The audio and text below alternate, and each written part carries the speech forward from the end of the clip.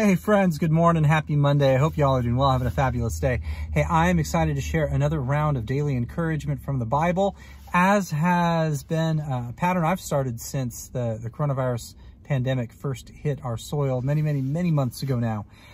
Here we are. Last month we looked at the book of Genesis, at the very beginning of the Bible, to see where we could find encouragement there. Today, I want to look at the Gospel of Mark in the New Testament and see what we can find there. So when you look at the beginning of the New Testament, you know, why not start with Matthew? Why start with Mark? Mark was actually the guy who probably first published his gospel. Before Matthew got to get his out to people, Mark got his out to people. And so I want to look at in Mark as probably some of the earliest records of who Jesus was, what Jesus did, how Jesus made an impact in people around him, and see how we can find encouragement from there. Today, I want to look at Mark chapter 1, just the first few verses, 1 through 8, and see what's there. Mark writes this: "In the beginning of the gospel of Jesus Christ, the Son of God, as it is written in Isaiah the prophet, see, I am sending my messenger ahead of you. He will prepare your way. A voice of one crying out in the wilderness, prepare the way for the Lord, make his paths straight. John came baptizing in the wilderness and proclaiming a baptism of repentance for the forgiveness of sins.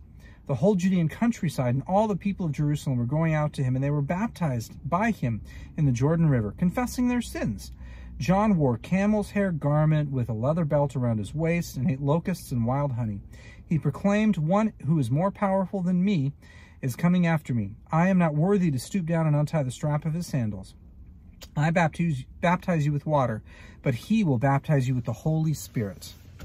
So there's so many cool things about this passage and about what's going on, because you see the beginnings of God at work in the first century world, how literally God was fulfilling prophecy that had happened some 600 years before them. Isaiah lived in 600 BC, 600 years before Jesus, and predicted the coming of Jesus and said, as a precursor to this, there would be someone that would come that would be like Elijah, who would literally declare that there is a Messiah that's coming. He would make the paths straight.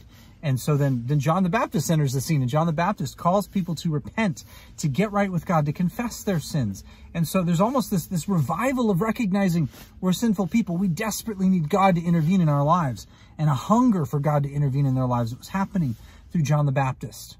But I love what John the Baptist says, and I think this is what can challenge us more than anything. John the Baptist says, "One who is more powerful than me is coming after me. I'm not worthy to stoop down and untie the strap of his sandals.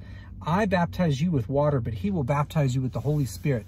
He literally says, look, there's somebody coming that's going to be a heck of a lot better than me. And when he comes, he's going to baptize you with the Holy Spirit. He's going to give you things that I can't give you, because he's going to give you supernatural power, supernatural authority to walk with God in this connection to God that isn't possible just through me. It's not by human nature that it can happen.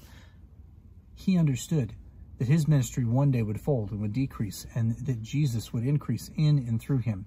I think there's a challenge there for each of us. Not only do we recognize God is at work around us, and should we recognize when God is moving and it's not us, but something supernatural that's beyond us, but we should always have the capacity and the ability to let go when God is doing something, to recognize that God is bigger than us, that everything we do, the impacts that we can make for people around us, it's God that's at work, not us. God must always increase in our lives. We must decrease. We're supposed to carry ourselves with humility, to run after Jesus, knowing that we want him and his glory to shine through us, not for us to shine through. So it's a question of who gets the credit, and how are we willing to give up that credit to God so he can get the glory, or do we want it for ourselves? In the case of John the Baptist, he chose to give that up.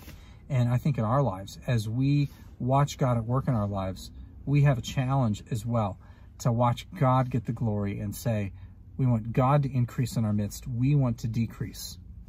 So the challenge, the encouragement, is that we can find incredible peace. We can watch God do awesome things as we surrender to him, and as we ask him to do what only he can do, as we ask him to increase and us to decrease. I do want to end by praying for us.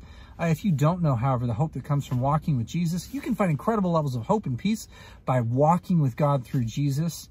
We're going to read over the next several weeks that Jesus was indeed who he said he was. He said that he was the way, the truth, and life, the only way to the Father, the only way to reconciliation and peace with God. And then he proved it by dying on the cross as a substitute for the brokenness that we all experience in the world around us, and rose from the grave to prove he had the power and the authority to defeat sin and death through the cross. If you don't know the hope that comes from walking with Jesus, you can find it simply by saying yes to him. I do want to end by praying for us. And so God, today, I lift up to you each of my friends, and I pray that your grace and your peace would fill them. Lord, may you guide our steps. May you help us today and every day to walk in humility, to embrace you more, ourselves less. May you enable us and give us the supernatural ability to give you the credit with everything that we do. Lord, we don't want to make ourselves great. We want to make you great. And so I pray that you would help us to shine your light for everyone around us. Lord, I pray for my friends who may be fighting coronavirus. Lord, may you give them strength in their lungs and their immune systems. I pray, Lord, for my friends whose marriages are not doing well. May you help them to find reconciliation and healing that only comes from you. And Lord, may you guide each of us today to run after you more. In Jesus' name, amen. Well, hey, thank you, friends, so much for joining me. I look forward to seeing you back here again tomorrow for another round of daily encouragement from the Bible. Hey, blessings.